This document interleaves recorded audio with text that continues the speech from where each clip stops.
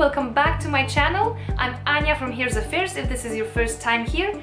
This week I have another cool and very simple hair tutorial for you guys. I call it the Peekaboo French braid, and I think it's a very cool way to spice up a classic French braid and make it a little bit more edgy. If you're interested, keep on watching, and please don't forget to thumbs up this video if you like it and subscribe so I can see you next time. Let's go ahead and begin.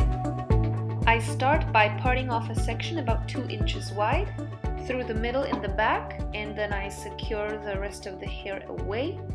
Then I take a little section on the top of my head and divide it into 3 strands. I cross the outer strands under the middle one. Each time I cross the outer strand under the middle, I pick up a new section of hair on the same side, and I also cross it under and merge it with that strand. You can also pick up a new section of hair and merge it with the outer strand before you cross it under. It's a matter of personal preference.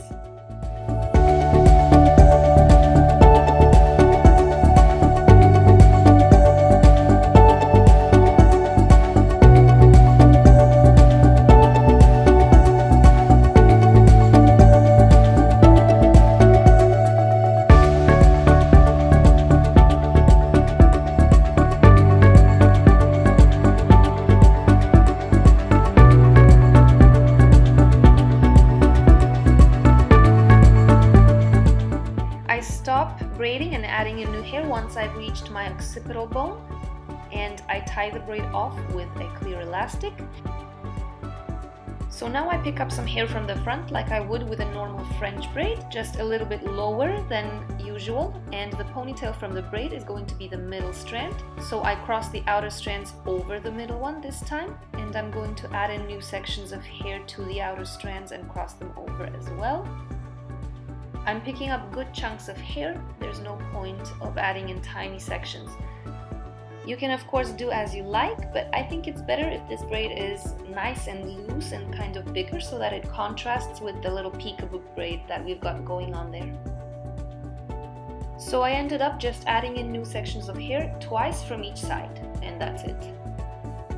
And then I pull the braid apart even further to make it nice and loose.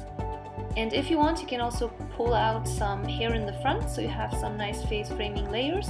I chose to curl mine with a big curling wand. And this is the finished look. I hope you like it.